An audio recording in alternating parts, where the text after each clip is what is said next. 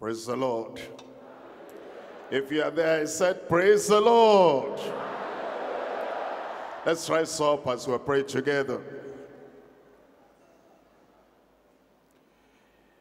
Our gracious God, we thank you for this moment and for this hour.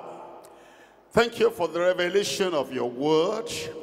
Thank you for Jesus Christ, a Savior, a sanctifier, our healer, a baptizer in the Holy Ghost, the coming King, and the supplier of every need. Lord, we're asking you that you open our eyes to the provision of Christ for every soul and for every member of his church in Jesus' name. He is the bridegroom and we are the bride. And we know that the bridegroom, the Lord, has prepared a lot for everyone in his church. We're asking the Lord that our faith will see and grasp and take hold of everything you have provided for us in Jesus' name. And we're asking, Lord, will be the kind of bride you want us to be. The church you want us to be, waiting for the coming of the Lord. And Lord, we pray the work of grace you do in every heart will abide until you come. The sustaining grace, the sanctifying grace, the sufficient grace you grant to everyone and will be faithful until you come. Thank you because we know you have answered. In Jesus' name we pray. And the church shout, amen. We're coming to John chapter 3. And I'm reading from verse 26. John chapter 3, verse 26, all through to verse 29. In verse 26 it says, and he came to John and said unto him, Rabbi, Master, Teacher, Leader, Lord, he that was with thee beyond Jordan, to whom thou bearest witness, behold, the same baptizeth, and all men come to him. John answered and said, a man can receive nothing except it be given him from heaven. Ye yourselves bear me witness that I said, I am not the Christ, but that I am sent before him. He that has the bride is the bridegroom. John is now revealing to us the revelation of the church. And he's referring to the church as the bride, referring to Christ as the bridegroom. And it says he, that is the Christ. He, that is the Lord. He, the bridegroom, has the bride. The bride belongs to him completely, entirely, and at all times.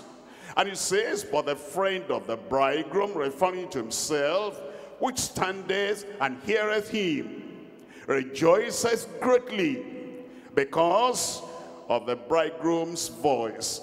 This, my joy, therefore, is fulfilled.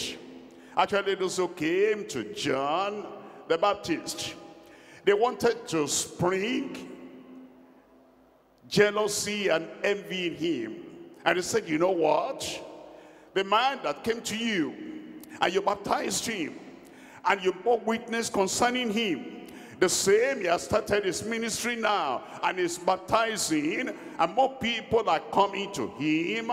And they said, all men actually come to him. And he said, but you bore me witness, I told you. He is the bridegroom, he is the Lord, he is the Christ, he is the Messiah, he is the Savior. I am not the Savior. And the bride is responding to him. I pray that today you respond to him. Your heart will take hold of him. Your mind will take hold of him. Your consecration, your submission will take hold of him in Jesus' name. And then he tells us in verse 30, it says, he must increase, but I must decrease. The New Testament reveals to us that Jesus Christ is the husband and the church is the wife. Another word for the husband is bridegroom. Another word for the bride, that is for the wife, is bride. We're looking at 2 Corinthians chapter 11. And I'm reading here from verse 2. 2 Corinthians chapter 11 verse 2. For I am jealous over you with godly jealousy. Here is Paul, the apostle, talking. A preacher, a pastor, an apostle. A person that God had sent to bring people out of the world to the Lord, out of darkness to the light, and out of their sin to the Savior. And as they come to the Lord, they become part of the bride, the church of the living God.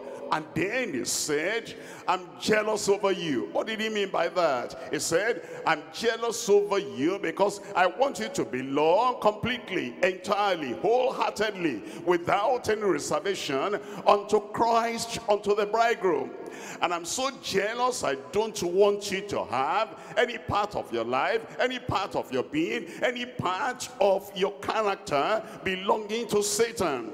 Because the bridegroom wants to have the bride totally, entirely, and completely. And I'm jealous over you with godly jealousy, for I have espoused you to one husband. Again, he's telling us about the Christ, the bridegroom, the husband, the head of the church. He said, when I preached to you, when I invited you, when I wanted you to come, invite you to Christ, I espoused you to one husband, bridegroom, that I may present you a chaste virgin to Christ. That is, a chaste, righteous, holy, pure bride without blemish unto Christ, unto the bridegroom. In Ephesians chapter 5, Ephesians chapter 5 now tells us from this epistle written by inspiration through the pen of Paul the apostle. It now tells us the details about the bride, as he explains in details concerning the bride and the bridegroom. We're looking at Ephesians chapter 5, and I'm reading from verse 23. It says, for the husband is the head of the wife. You can see the bridegroom is the head of the bride. Even as Christ is the head of the church. Makes it very clear, makes it very plain. He's talking about Christ, the bridegroom. Talking about Christ, the husband. He's talking about Christ, the head of the church. And it says, even as Christ is the head of the church, and he is the savior of the body. Talking about the body of Christ. It's referring to the church in various terms. The church is bride, the church is wife, the church is the body of Christ. And Jesus, the Savior, Jesus, the Lord, Jesus, the bridegroom, is the head and the Savior of that body. It says therefore in verse 24, as the church is subject unto Christ, so let the wives be to their own husbands in everything. It's talking about Christ, and it's bringing in the family. It says we're going from the known to the unknown. We're going from what we're familiar with what we're not to what we're not familiar with. You understand that the wife ought to be subject to the husband in everything. And it says the bride of Christ also needs to demonstrate that love, that faithfulness, that loyalty, that commitment, that surrender, that consecration, that we need to submit to Christ, the bridegroom, the head of the church, in everything. In verse 25, husbands, love your wives, even as Christ also loved the church. You see, he's bringing in the human family to tell us about the heavenly family. It says, husbands, love your wives, even as Christ also loved the church. And he gave himself for it. Why? That he might sanctify and cleanse it with the washing of water by the word. That he might present it to himself What kind of church? Tell me out aloud. A glorious church. That's the church you belong to. I said that the church you belong to. Saved, a glorious church. Sanctified, a glorious church. Filled with power from on high, a glorious church. Soul winning, evangelizing, a glorious church. A church that wants to retain the glory of God, that wants to have his light shining before men, that all may see and glorify your Father who is in heaven. And it says, not having spot or wrinkle or any such thing, but that it should be holy and without blemish. So ought men to love their wives as their own bodies. He that loveth his wife loveth himself. For no man ever yet hateth his own flesh, but nourisheth and cherisheth it, even as the Lord the church. You see, all the time he goes to the human family. He's borrowing, he's making use of that human family like a picture, like a pattern, like a parable. And then he comes to the church and he says, church, this is what you ought to be the bride, because Christ is that heavenly bridegroom. And then he goes on to say in verse 30, for we are members of his body, of his flesh, and of his bones. For this cause shall a man leave his father and mother, and shall be joined unto his wife, and they two shall be one flesh. That's talking about the human family. Immediately he switches on to the heavenly family, Christ and the church, the bridegroom and the bride, the head and the body. Verse 32, this is a great mystery, but I speak concerning Christ and the church. Verse 33, nevertheless, let every one of you in particular so love his wife, even as himself, and the wife see that she reverence her husband. I pray that your family will be a godly family, a spiritual family, a glorious family. I was waiting for an amen over there. And then we can transfer that to the church, and the church will be a glorious church, a pure church, and a glorious bride. We come to Revelation chapter 19, and I read here from verse 7. Revelation chapter 19, verse 7. It says, let us be glad and rejoice, and give honor to him, for the marriage of the Lamb is come, and his wife has made herself ready. Again, you see here, it's talking about Christ, and it's talking about the fact that Christ is coming. He's coming, he'll appear in the sky, coming in the rapture. And he'll take the church, he'll catch the church away. And it says, we which are alive shall be caught up together with those who resurrect, and we shall ever be with the Lord. And it says, comfort ye one another with these words. And now he says, let's be glad, let's rejoice. It's like, you know, John, the beloved, is seeing the revelation already, because Christ now in that revelation has come. And the bride is ready, you will be ready. The church is ready, you'll be ready. And they're caught up. And it says, because of that marriage supper of the Lamb, we're going to all rejoice. And it says in verse 8, and to her was granted that she should be arrayed in fine linen, clean and white. For the fine linen is the righteousness of the saints.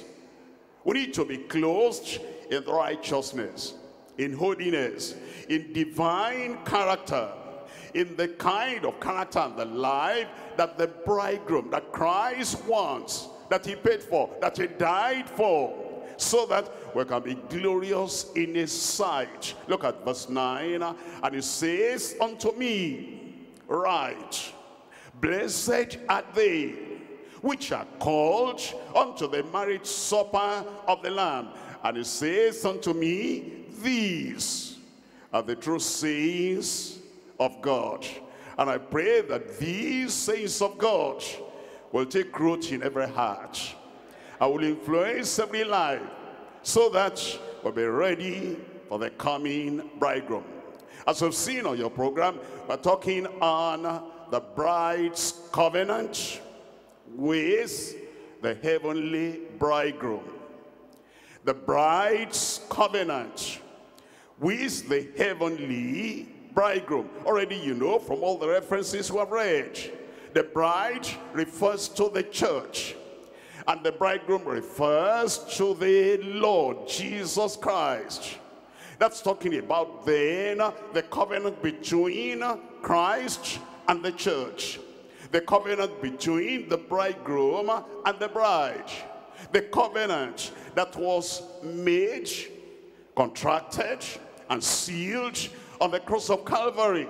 And the moment you turn away from your sin and you believe on the Lord Jesus Christ and you take Jesus as your Lord and Savior, you come into that covenant. You as an individual, you're a Christian. We as a body, we're a church, an assembly of called out people, called out to serve the Lord, called out to love the Lord, called out to be faithful, to be loyal unto the Lord till the very end of time. Until he comes, you'll be faithful. Till he comes, you'll be loving. Till it comes, you give your whole heart, everything you've got unto him, and the Lord will be pleased with you in Jesus' name. Three things we're going to look at. Number one, the bride's conversion and clothing by the bridegroom. The bride's conversion and clothing by the bridegroom. Point number two, the bride's consecration and cleansing by the bridegroom. The bride's consecration and cleansing by the bridegroom. Point number three, the bride's covenant and cleaving to the bridegroom. The bride's covenant and cleaving to the bridegroom. Number one is the conversion and the clothing by the bridegroom. You see, a sinner cannot be with Christ as part of him, because Christ is sinless, Christ is spotless, Christ is holy, Christ is good, Christ is all that heaven desires. The sinner is sinful, is depraved, is unrighteous, is unholy, is a transgressor, is full of iniquity, and two cannot walk together except they be agreed. And the only way a sinner will come to the Savior and they be linked together and become part of the church and part of the bride, and they'll have covenant together. The only way is to have conversion. There must be conversion. Two cannot work together except they be agreed. Understand? The sinner is a child of the devil. The sinner is a person following Satan, and his heart, his life, his commitment, everything is dedicated to the devil. And Jesus Christ is dedicated to heaven and to God, the Heavenly Father. And the sinner that is dedicated to Satan cannot have that close relationship with the Lord Jesus Christ. That's why number one, there must be conversion. And then the sinner is naked to his shame. Since Adam and Eve ate the forbidden fruit and they became naked, everybody is born into this world naked. naked of righteousness, naked of holiness, naked of the divine nature. And now the sinner must be converted and must be clothed by the bridegroom, so that now there can be that union, there can be that covenant. Number one in that part is the conversion. We're looking at Acts of the Apostles chapter 3. Acts of the Apostles chapter 3, and I'm reading from verse 19. Acts chapter 3, verse 19. Here is the requirement of the Lord. If we're going to be part of his bride, here's the requirement of the Lord. If we're going to be joined to him in divine, heavenly, holy matrimony. It says in Acts chapter 3 verse 19, repent ye therefore and be converted. You see, that is the very beginning. It's what must happen. Repent ye therefore and be converted, that your sins may be blotted out, when the times of refreshing shall come from the presence of the Lord. That's what happens. You turn away from sin. You cannot save yourself. You cannot forgive yourself. You cannot cleanse yourself. You cannot make yourself righteous. You cannot say, I'm turning over a new leaf. That's what the Lord will do. But you need to take a decision. And you need to say, I turn away from Satan. I turn away from sin. I turn away from self. I turn away from everything bad, everything that is bad in society. And I turn unto the Lord. That turning is referred to as repentance. Repent ye therefore and be converted. There's a change inside you. There's a transformation inside you. There is something that Christ himself does. He converts you. He makes you a new creature. And then he says, the times of refreshing shall come from the presence of the Lord. Look at verse 26. Unto you first, God, having raised up his son, Jesus, sent him to bless you, in turning away every one of you from his iniquity, from his transgression, from his wickedness, from his evil deeds, from his bad character. He brings you in, and then he washes you. If it has not taken place, it will happen. I said it will happen. Look at Psalm 51. Psalm 51, I'm reading from verse 5. Psalm 51, verse 5. Conversion is necessary before you can become part of the bride of Christ. The bride's conversion and clothing. In Psalm 51, reading from verse 5. Here is the confession of the psalmist, and this confession is true of everyone here on earth. It says, behold, I was shapen in iniquity, and in sin did my mother conceive me. He said, when I came to this world, I came with a sinful nature. I came with a depraved nature. I came with a dirty heart. I came with a bent towards evil, propensity towards evil. It says, behold, thou desirest truth in the inward parts, and in the hidden part thou shalt make me to know wisdom. And now he's asking that God himself will forgive, will cleanse, will change, will purge, will make him a different person than he was when he came to this world. Purge me with hyssop, and I shall be clean. Wash me, and I shall be whiter than snow. The Lord can do it, and the Lord will do it. And the Lord will do it to his own satisfaction, that he'll make you in his own sight. You know, you can be good enough in the sight of people around you. You can even be good enough in your own sight. But we're talking about being good enough in the sight of the Lord, to be a bride, to be a part of the bride of Christ. Make me to hear joy and gladness, that the bones which thou hast broken may rejoice. Hide thy face from my sins. Blot out all my iniquities. How many iniquities will he blot out? Everything. Look at verse 10. Create in me a clean heart, O God. Renew a right spirit within me. Cast me not away from thy presence, and take not the Holy Spirit from me. Restore unto me the joy of thy salvation. Salvation as joy. I say salvation as joy. Salvation has peace. Salvation has happiness. Salvation has assurance. A settled mind. It says, restore that unto me, the joy of thy salvation, and uphold me with thy free spirit. Verse 13, then will I teach transgressors thy ways, and sinners shall be, tell me the word, converted unto thee. You see that? There is conversion. There is conversion. And it is that conversion that brings you into the body of Christ. You're an aged person, you're an older person. The conversion that brings you into the body of Christ. Somebody said, I was born a Christian.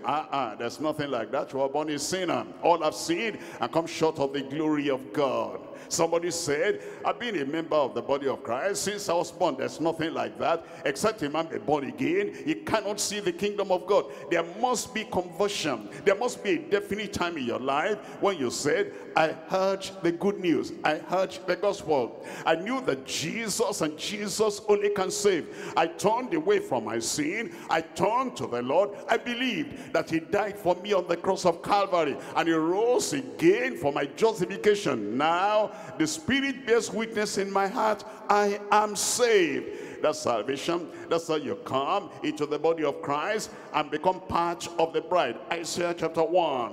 Reading from verse 18. Isaiah chapter 1 verse 18. Come now. You see that? You need to take that step. Come now. You need to take that step of personal decision. Come now, and let us reason together, says the Lord. Though your sins be as scarlet, they shall be as white as snow. Though they be red like crimson, they shall be as wool. What the Lord is saying there is that however deep the sins might be, however died the sins might be, when he saves you completely. I said it saves you completely. It does not say partially.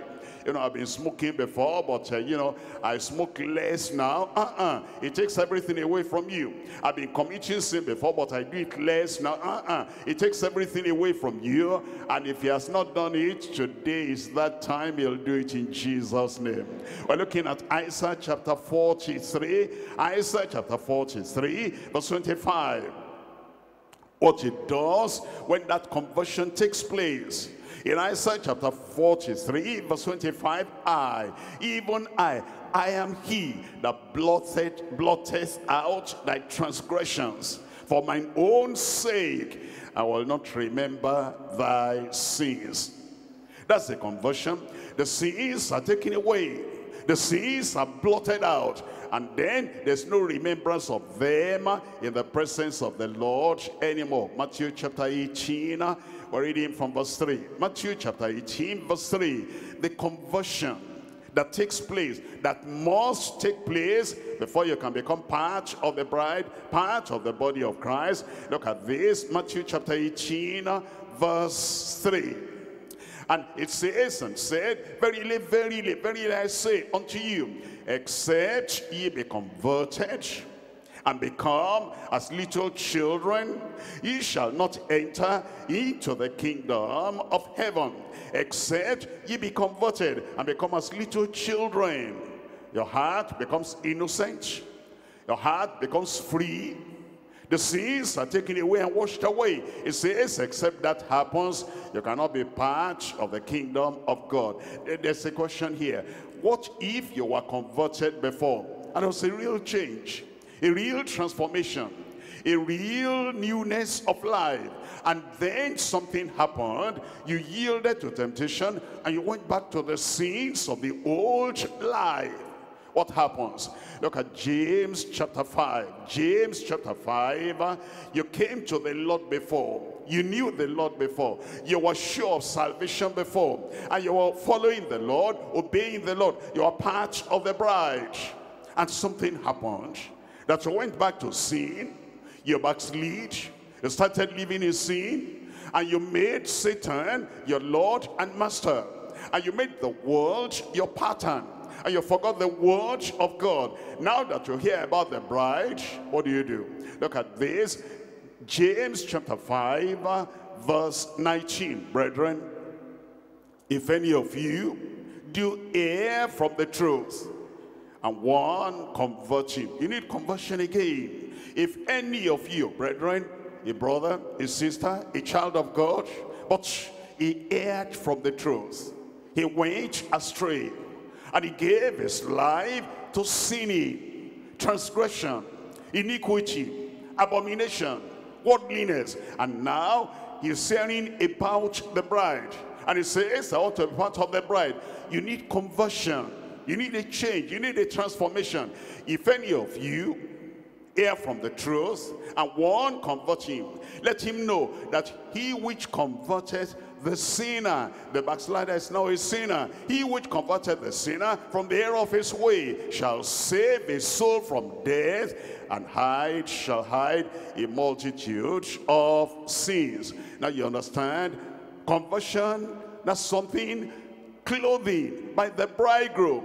You cannot just say, okay, I'm forgiven, I'm washed, I'm clean, and then you come out without any clothing. You cannot do that. You're having wedding, and you're being joined to the Lord publicly. You must be clothed. Look at Matthew chapter 22. The clothing that comes by the bridegroom. We're reading from Matthew chapter 22. First of all, I read verse 2.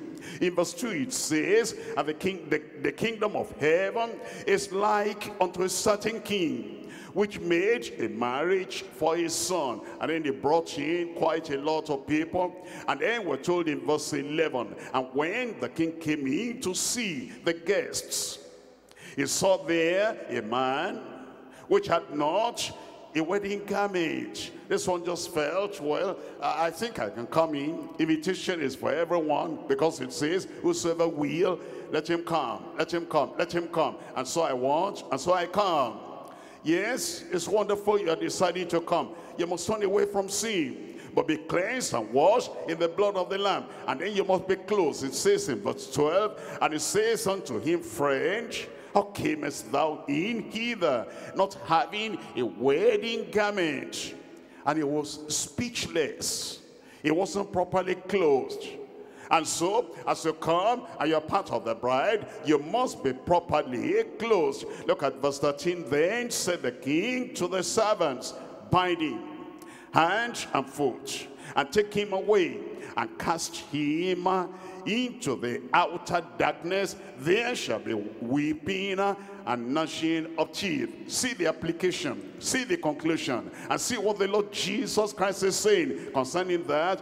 For many are called, but, tell me, many are called, but, tell me out aloud, few are chosen. Those who are not converted, even though they come to the physical, natural, visible body of Christ, they're not part of the bride.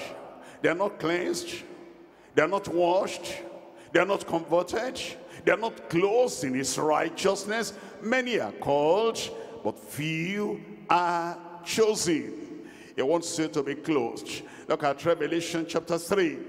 Revelation chapter 3, we're reading from verses 4 and 5. You cannot just come naked in the sight of the Lord, not clothed in this righteousness, not clothed with the righteousness he provided on the cross of Calvary. It tells us in Revelation chapter 3 and verses 4 and 5. And here he's talking about something spiritual to you, understand? It says in verse 4, it says, thou hast a few names even in Sardis, which have not defiled their garments, their clothing, spiritual clothing. They shall walk with me in white, for they are worthy. The white raiment, you find it's in the word of God. It refers to the righteousness of the saints. He that overcometh, the same shall be clothed in white raiment. You see that? He that overcometh is no more yielding to sin.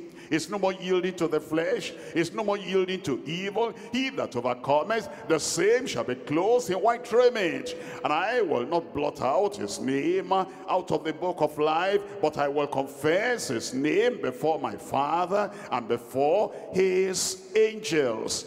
Look at chapter 3, and I'm reading from verse 18. I counsel thee, verse 18, to buy of me gold tried in the fire, that thou mayest be rich, and white raiment, that thou mayest be clothed, and that the shame of thy nakedness do not appear, and anoint thine eyes with eye salve, that thou mayest see. Amen.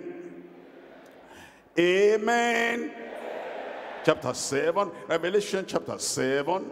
And here we're reading from verse 9. Revelation chapter 7, we're looking at it from verse 9. Here is the bride. Here is the bride. Here is the bride. Here is the glorious church. After this I beheld, and lo, a great multitude, which no man could number, of all nations.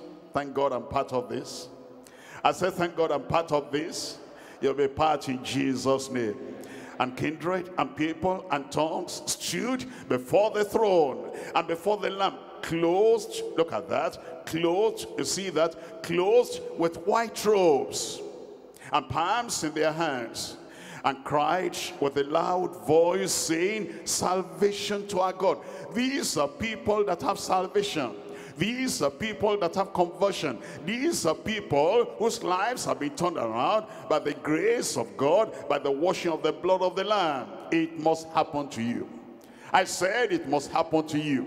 If you're going to get to heaven, if you're going to be part of the bride, this must have record in heaven that there was a day, there was a time, there was a moment when you took the decision and you turned away from sin and you turned to the Savior. And now you can shout and now you can cry aloud with the rest of the bride, salvation to our God, which sitteth upon the throne and unto the Lamb. And all the angels stood round about the throne and about the elders and the four beasts, living creatures, and fell before the throne on their faces and worshiped God, saying, Amen. Somebody shout, Amen. Blessing and glory and wisdom and thanksgiving and honor and power and might be unto our God forever and ever. Amen. And one of the elders answered, saying unto me, what are these which are arrayed in white robes? You see that? Who are these who are arrayed in white robes, and whence came they? And I said unto him, Sir, thou knowest. And he said unto me, these are they which came out of the great tribulation, great trial, great trouble, great persecution. They came out of the world, and they have washed their robes. He's mentioning the robes again. He mentioned that robe. He mentioned the robes in verse 9. He mentioned the robes also in verse 13. And now in verse 14, they have washed their robes and made them white in the blood of the Lamb. Therefore are they before the throne of God, and serve him day and night in his temple. And he that sitteth on the throne shall dwell among them. They shall hunger no more. Thank God you'll be there. I said, thank God you'll be there. If you miss anything in the world, don't miss this one. Don't miss this one. Because they shall hunger no more, neither thirst anymore. Neither shall the sun light on them, nor any heat. For the Lamb which is in the midst of the throne shall feed them, and shall lead them unto living waters, living fountains of waters. And God shall wipe away all tears from their eyes. I'll be there. I said, I'll be there. I said, I'll be there. You'll be there in Jesus' name. Revelation chapter 16, I'm reading from verse 15. The bride has been converted, and the bride has been clothed. In Revelation chapter 16, verse 15, behold, I come and say, see, blessed is he that watches and keepeth his garments. You watch so that you don't become dirty. You watch so that you don't become naked, lest you walk naked and you see his shame. Revelation chapter 19 again. Revelation chapter 19. I'm reading here from verse 7. Revelation chapter 19, verse 7. Let us be glad and rejoice and give honor to him. For the marriage of the Lamb is come, and his wife has made herself ready. And to her was granted that she should be arrayed in fine linen, clean and white. Here is the interpretation of the fine linen. Here is the interpretation of the garment. For the fine linen is, tell me. For the fine linen is, tell me what you read there. Tell me, unison, 1, 2, 3, go. The righteousness of the saints. And so we have the bride's conversion and clothing by the bridegroom.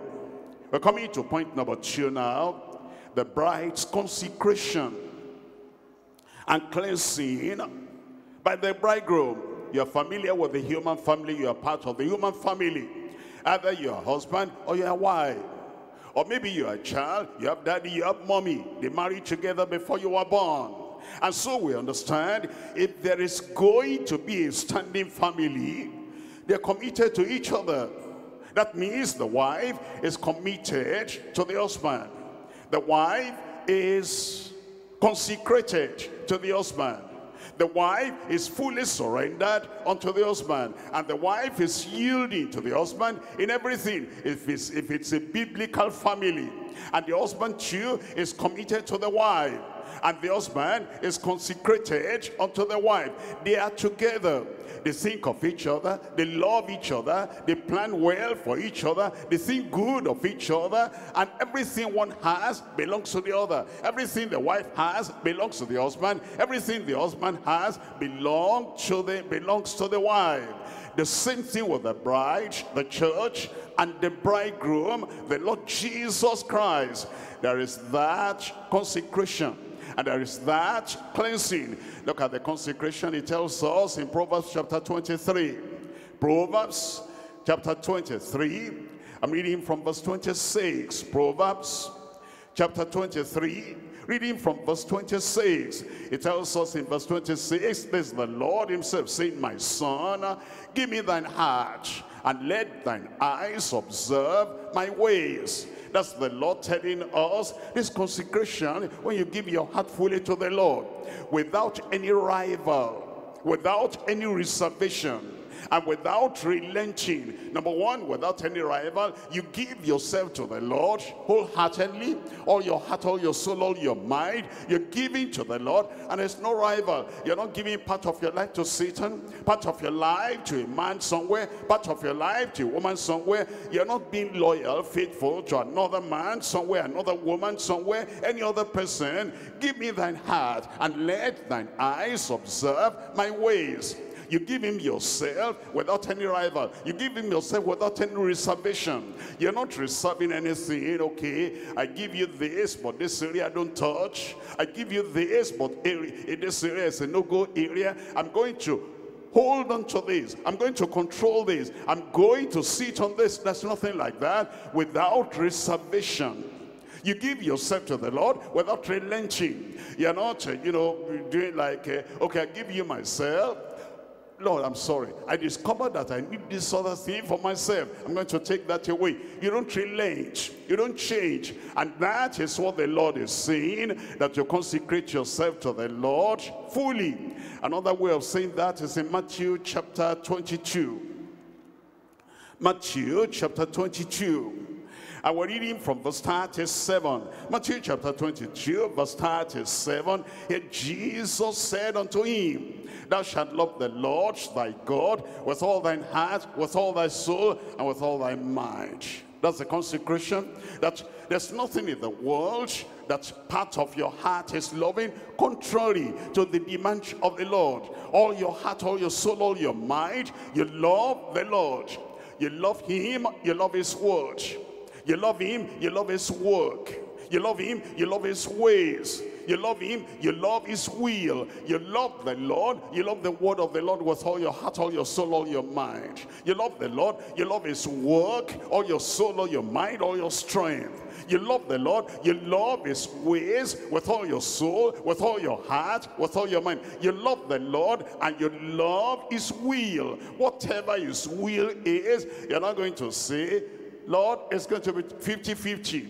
I'm going to go along with you 50%, and then I'm going to go my way 50%. See what Jesus said, thou shalt love the Lord thy God with all thine heart, and with all thy soul, and with all thy mind. That's the consecration we're talking about. That's the consecration the Bible is talking about. There's no reservation, there's no rival, there's no relenting. We're looking at Matthew chapter 10. Matthew chapter 10, reading from verse 37.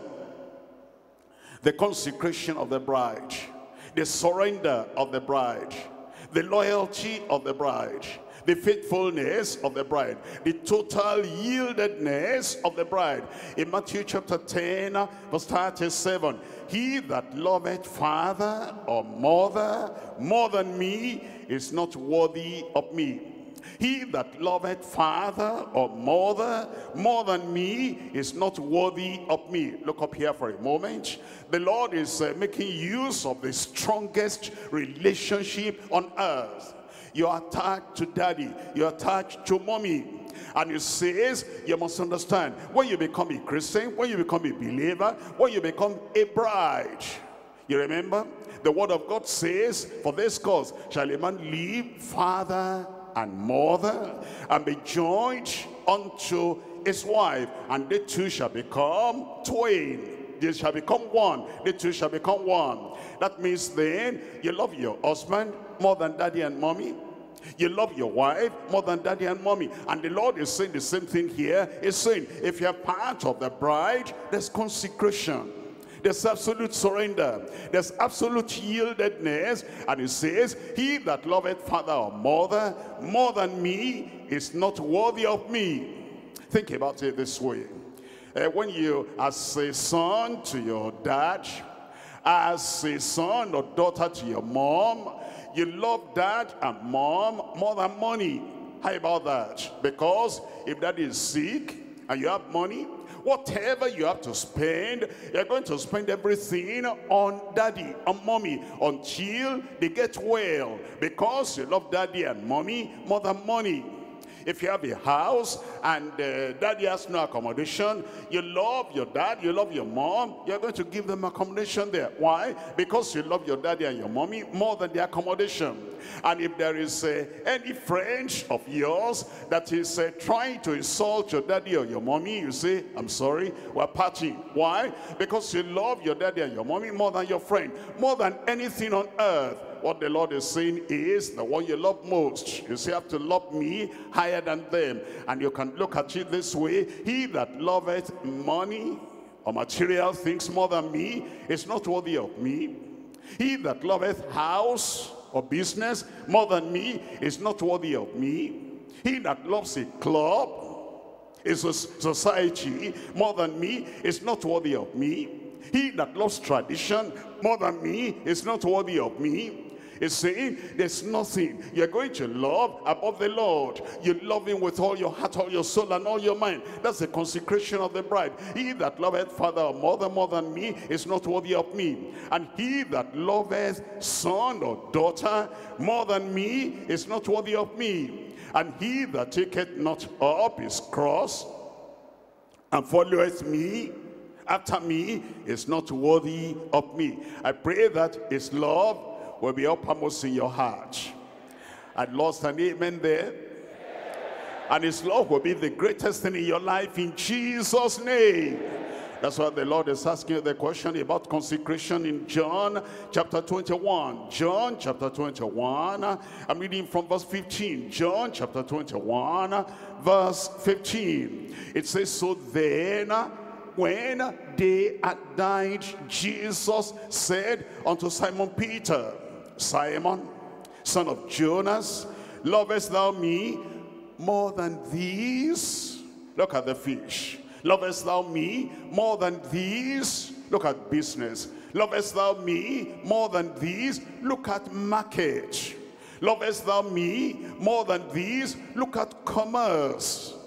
Lovest thou me more than these? Look at chieftaincy title. Lovest thou me more than these? Look at society. They're calling you, come and do this, come and do that, and nothing will take you away from the service of the Lord. Lovest thou me more than these? that's the consecration the Lord is talking about. And when you love the Lord with all your heart, all your soul, and all your mind, there'll be no problem at all. You will not abandon the service of God, the worship of God, for anything on earth, because God is number one. Christ is number one. Give me a good amen. Revelation chapter 2, and I'm reading from verse 4. Revelation chapter 2, verse 4. It says, nevertheless, I have somewhat against thee. You're active, yet I have something against thee. You hold the Bible, yet I have something against thee. You profess salvation, yes, I have something against thee. Because if you're going to be a bride, think about the human family, the husband and the wife. The wife is cooking well.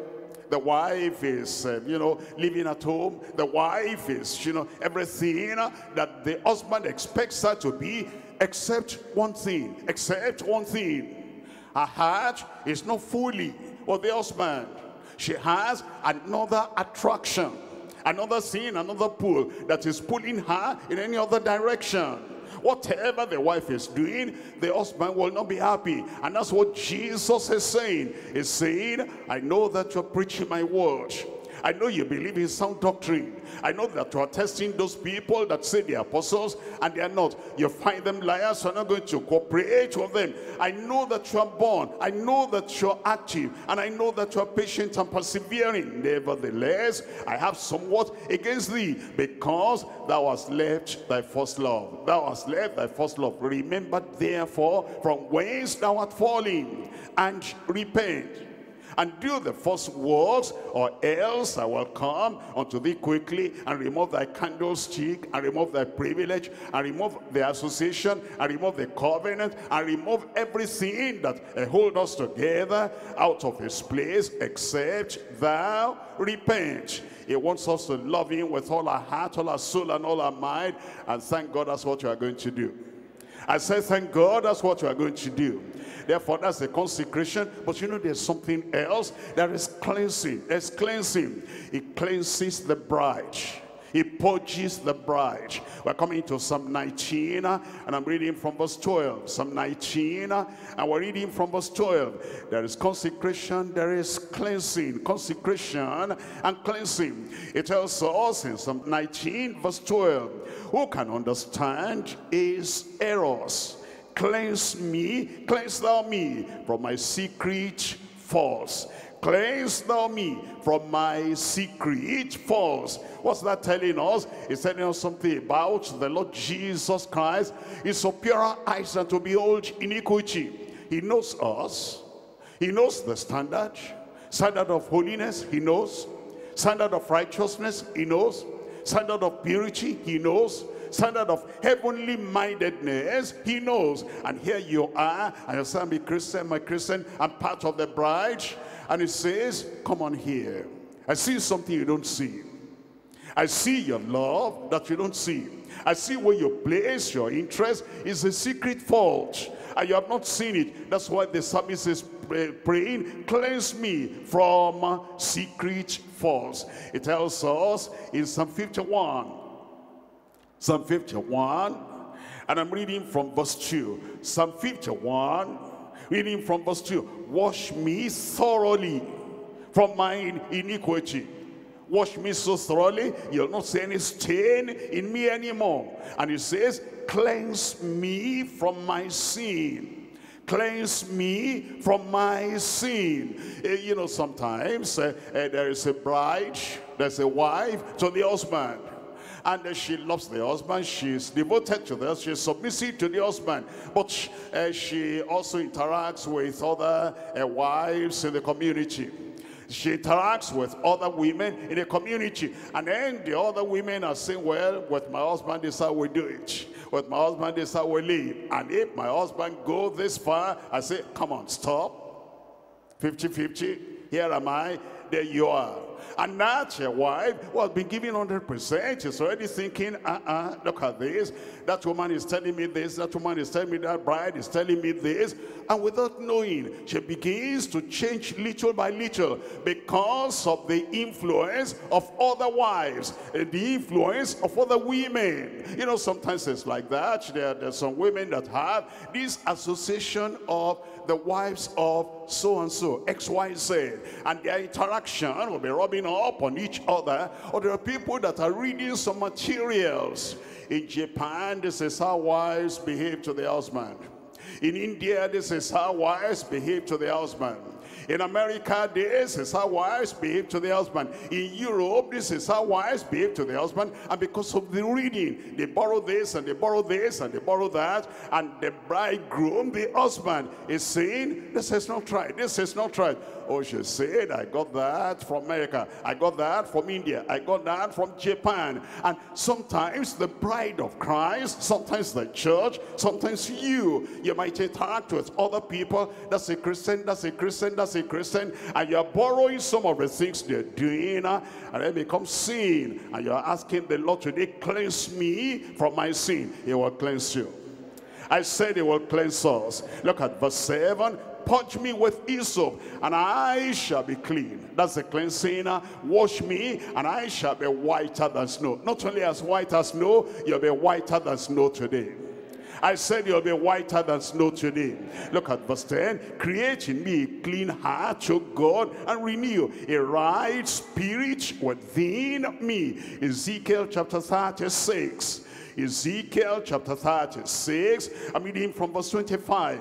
Ezekiel chapter 36, and we're reading from verse 25.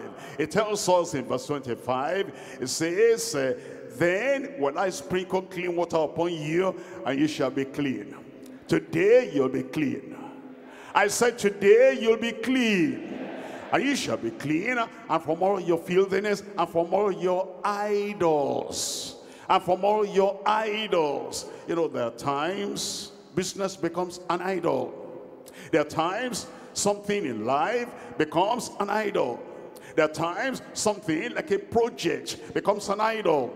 There are times that sometimes it's a proposal, it becomes an idol. There's sometimes the plans that you have becomes an idol. Some possession may become an idol. That you are not seeing it, you're looking at it, you're looking it over, and it's like the major sin in your life, and you're talking about it every time, you're dancing around it every time. If it is booming, if it is going on, you have fullness of joy. If it's going down, then it brings sorrow. It's even taking the Bible from your hand, becoming an idol. It's taking the service of God from your hand, it's becoming an idol. It's taking the word of God, the word of life, and it's taking desire for heaven out of your hand. It's taking desire for the coming of the Lord out of your heart. It becomes an idol, and the Lord is going to cleanse us.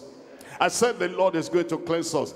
Anything you love more than God, anything you appreciate more than God, anything your heart is running after more than God, it says, and I will cleanse you from all your idols, and ye shall be clean. Look at verse 26.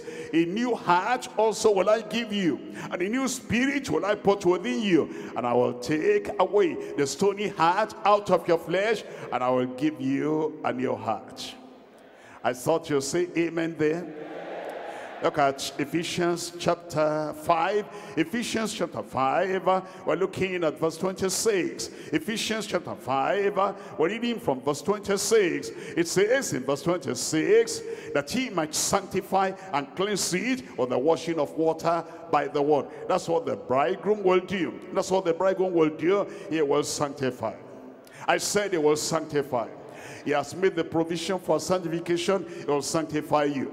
He has made he's even making intercession. He prayed for us, he will sanctify us. And then it says that he might sanctify and cleanse it with the washing of water by the word, that he might present it to himself a glorious church, not having spot or wrinkle or any such thing, but that it should be holy and without blemish.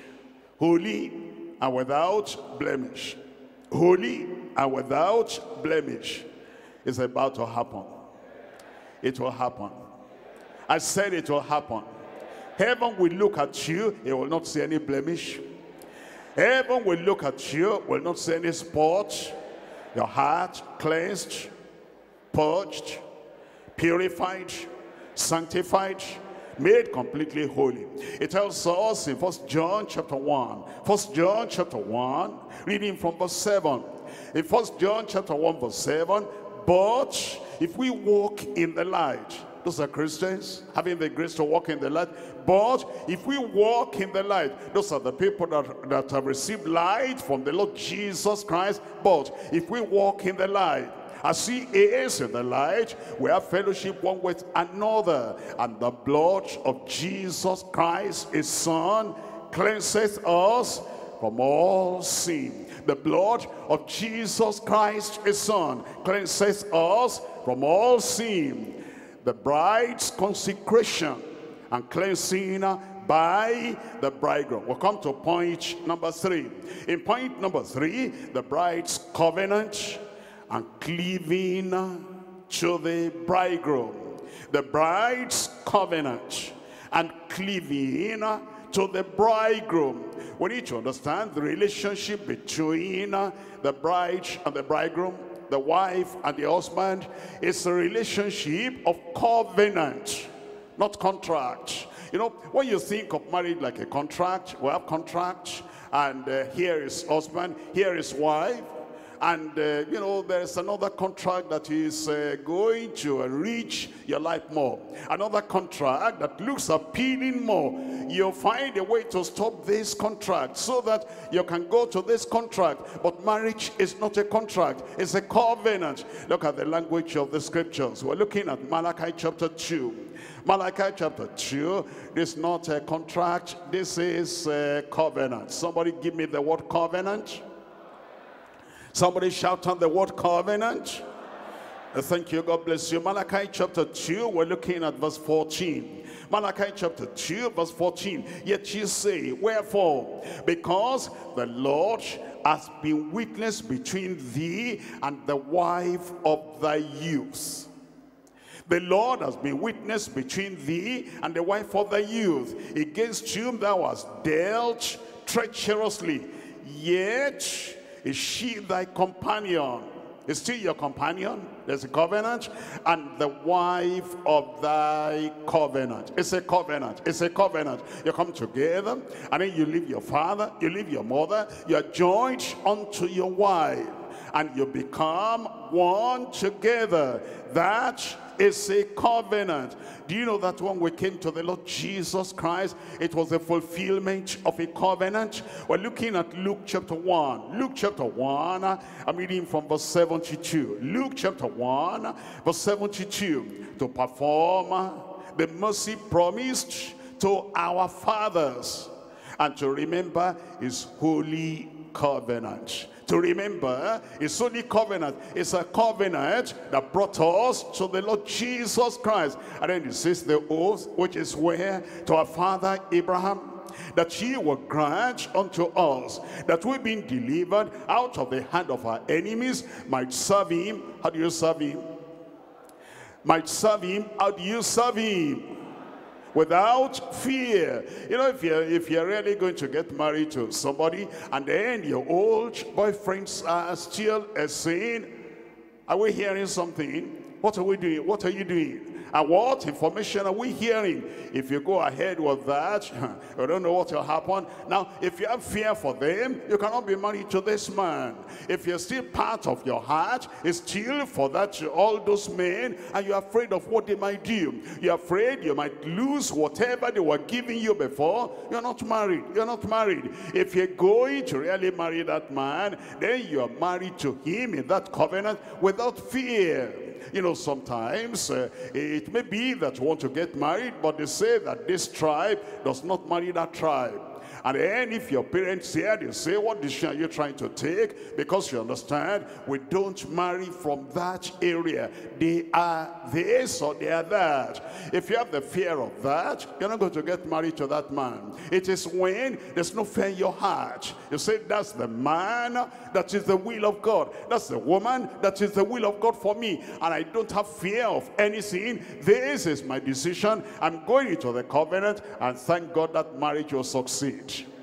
I didn't hear the amen of the church. I said your marriage will succeed. It says that might serve him without fear in holiness and righteousness before him all the days of our lives. All the days of our lives. When does the wife stop loving the husband? I said, when does the wife stop loving the husband? It's all the days of your life you're going to love each other. You'll never stop. I said you'll never stop. The same thing with Christ and the church. All the days of our lives, we love what he loves and we hate what he hates. All the days of our lives, we go the direction he's calling us and we do what he's calling us to do in holiness and righteousness before him all the days of our life. It's a covenant. It's a covenant, and I pray that you'll be a part of that covenant. Look at Hebrews chapter 13. Hebrews chapter 13. I'm reading from verse 20. Hebrews chapter 13 verse 20.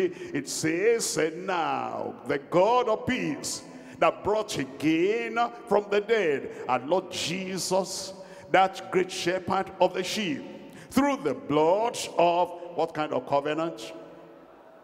I said, what kind of covenant? The blood of the everlasting covenant make you perfect in every good work to do his will, working in you that which is well-pleasing in his sight, through Jesus Christ, to whom be glory forever and ever, in your life forever and ever, in your heart forever and ever. That amen of yours will be registered in heaven on your behalf in Jesus' name. Hebrews chapter 10, Hebrews chapter 10, I'm reading from verse 16. Hebrews chapter 10, reading from verse 16. It says, this is the covenant that I will make with them after those days, says the Lord. This is the covenant that I'll make with them after those days, says the Lord. I will put my laws in their hearts, and in their minds I will write them. And then it says, and their sins and iniquities will I remember no more. Now where remission, removal, forgiveness, redemption of these is, there is no more offering for sin. Having therefore, brethren, boldness to enter into the holiest by the blood of Jesus, by a new and living way, which he has consecrated for us through the veil, that is to say his flesh, and having an high priest over the house of God. Let us draw near. Let us draw near with a true heart, in full assurance of faith, having our hearts sprinkled from an evil conscience, and our bodies washed with pure water. Let us hold fast the profession of our faith without wavering. You will hold fast unto the end in Jesus' name. For he is faithful that promised. He is faithful that promised. He is faithful. He will never disappoint us. I said he'll never disappoint you. You are joined to the Lord. He will keep you faithful until the coming of the Lord in Jesus' name. We have a covenant with the bridegroom, and we're cleaving to the bridegroom. Cleaving to the bridegroom. That's the essence of marriage. That's the essence of marriage. We're together. We're together. And you're together until death do you part. But you understand, in our own marriage now with the Lord Jesus Christ, Christ will never die again. He died. He was buried, he rose again, he's beat, he's gone to heaven, and he says, in my Father's house are many mansions. If it were not so, I would have told you, I go to prepare a place for you. And then he says, when I prepare the place for you, I will come again and receive you unto myself, so that where I am, there you will be also. You'll be there. I said you'll be there. You have no seat in hell. Your seat, your station, your status, your place is in heaven. You'll be there in Jesus' name. Look at Genesis chapter 2. I'm reading from verse 24. Genesis chapter 2, we're looking at verse 24. Therefore shall a man leave his father and his mother, and shall cleave unto his wife, and they twain, they shall be one flesh. You leave, you cleave. You leave, you cleave. You leave, and then you cleave unto the Lord. Look at the language of the scriptures concerning our relationship, a covenant with the Lord. In Deuteronomy chapter 10, reading from verse 20. Deuteronomy chapter 10, reading from verse 20. You cleave unto the Lord. It says, thou shalt fear the Lord thy God, and him shalt thou serve, and to him shalt thou cleave and swear by his name. To him shalt thou cleave and swear by his name. Deuteronomy chapter 30. And we're reading from verse 6 and then verse 20. Deuteronomy chapter 30, look at verse 6. It says, and the Lord thy God will circumcise thine heart. The Lord thy God will circumcise thine heart.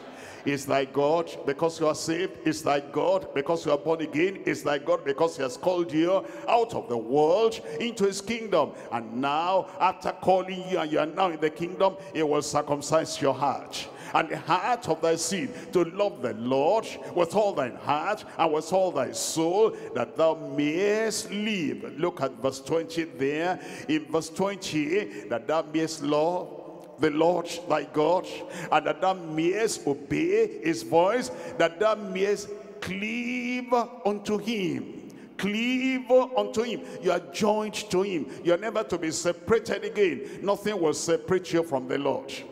You will not part from the Lord. You cleave unto him, for he is thy life and the length of thy days, that thou mayest dwell in the land which the Lord sware unto thy fathers, to Abraham, to Isaac, and to Jacob, to give unto them. We're looking at Joshua chapter 22 verse 5. But take diligent heed to do the commandment and the law which Moses the servant of the Lord charged you. Look at this: to love the Lord thy God, and to walk in all his ways, and to keep his commandments, and to, tell me the word you find there, cleave unto him, and to serve him with all your heart and with all your soul. You will cleave unto the Lord.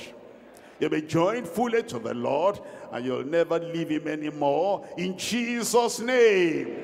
Acts of the Apostles chapter 11 verse 23. Acts chapter 11 verse 23. Acts chapter 11, we're looking at verse 23. When he came and had seen the grace of God, was glad. The grace of God will be visible in your life, visible in your character, visible in your behavior, visible coming out of your heart to everyone around you, in Jesus' name. That brother around you there will see the grace of God in your life. That sister around you there will see the grace of God in your life. When you get back home, daddy, mommy, they'll see the grace of God in your life. Husband, wife, they'll see the grace of God in your life. In your place of work, we'll see the grace of God. And as I move around, I look at you, you'll be the joy of my heart.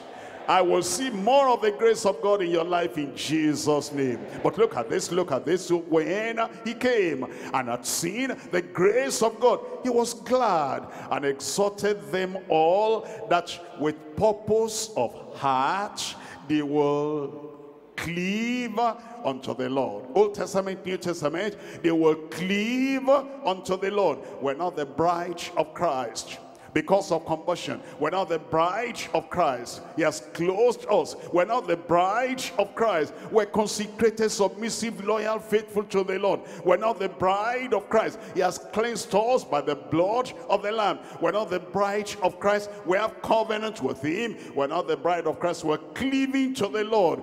You have come to put your faith and your trust in the Lord. You'll never go back.